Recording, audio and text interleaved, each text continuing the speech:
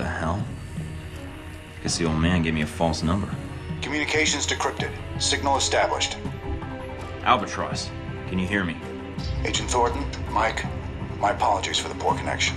It's the price one pays for privacy. I can only spare a few minutes, so tell me what you need, quickly. I'm infiltrating the Alpha Protocol facility, and I need your help. I see. This is sooner than I expected. If you think I know the location of the facility, I can't help you. I can get there. What I need is whatever intel or manpower you can provide, once I'm inside. If you can get in and transmit the location. But once you transmit the coordinates, you'll need to buy yourself some time before I can intervene. May I ask why you're infiltrating the agency?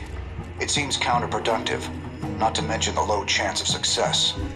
I have to do this, and I have to find out the truth of what's going on there.